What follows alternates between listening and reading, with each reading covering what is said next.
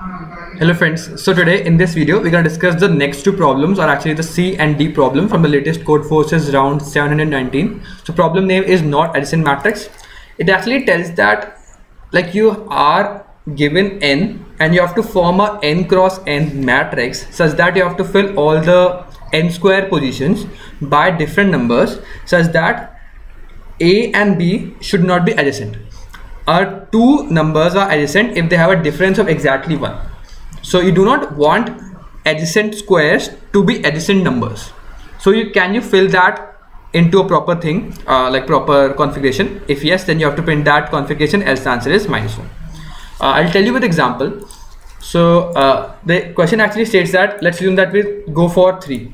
Okay, you have a 3 cross 3 grid, and then you have to fill that 3 cross 3 grid with, because there are 9 positions, you have to fill the numbers from 1 till 9 such that two numbers which are adjacent, like adjacent means like 1 or 2, which has a difference of equal to 1. So 1 and 2 are adjacent numbers, 2 and 3 are adjacent numbers, and so on. This should not be side by side. If they are side by side, then that is not possible. You have to somehow not place them side by side, and that's the whole problem. So the first thing that comes to my mind is, okay, just put them after one place block. So the first number I can put is 1. Then I do not put 2 here because then they would be side by side. So I will put 2 here. Then I cannot put 3 here because if I put 3 here, then it will be like problem. Okay, so like I can put 3 here also, but to be on a general case, let's put 3 here. Okay, then 4 here, 5 here, then again 6 here, 7, 8, 9. And that is fine. So what I'm actually doing here is like I am filling out, like for the first row, just start filling out from the first position and then jump by 2. So 1, 2. Then the second position, just start filling from the second position. Like, so it's like the even starting position is the 0th column or the first column. It's like 0th column or the first column, depending upon on which row you are. So it's like 1, 2, then 3, then again you go to 4 and 5. And then you have when you have completed one pass, then do the opposite thing. Then start from this position, like 6, 7, 8, 9. Okay, I'll tell you more with another example. So let's assume that we want to do for 4. Sorry for my bad drawing. 1, 2, 3, 4. Okay, so do the same thing. Start from the first column, then just jump by 2 position is 2. Then I cannot do jump by 2 position, so just go to the next column, next row. So for the next row, because in the previous row I started from the 0th column, then I start from the first column. So then it's 3, then jump to 2 position, it's 4. Now I cannot do this, so I will go to the next column. But now because I've started from the second column, like 0th column, first column, then again 0th column, so 5, then 6, then 7, then 8.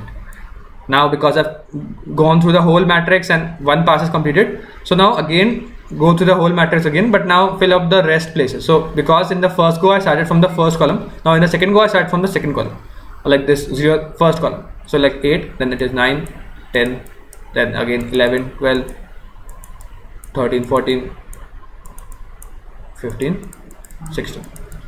I hope you understand the logic part now. It's not too difficult to implement if you just find out one pattern, and that's what we have done in the code part. You can also look in the code, no problem. You can just like write a code for this. Now the fourth problem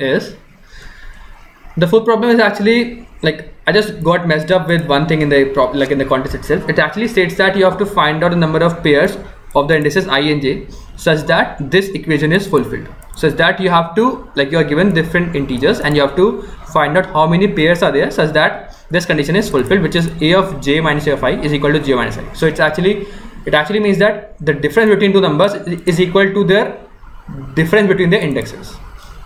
But now the main thing in this problem is like you cannot do this in O of n square because of the constraints. But what you can simply see in this problem is it's if a of j minus a of I is equal to j minus I.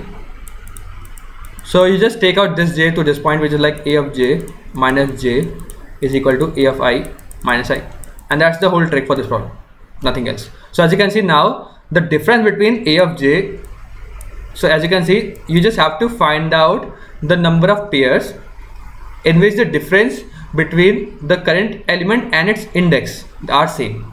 I hope you get the point. So it's actually saying that take out any number, find and actually do the subtraction of that number with its particular index.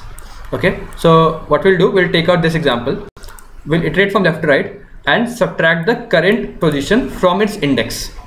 Okay, so that's what we're gonna do, subtract the current position with its index. When we subtract that, we will get different numbers. So let's say for the first number I will get 1, second position I will get 2, then again 1, then 3, then 2, then 1.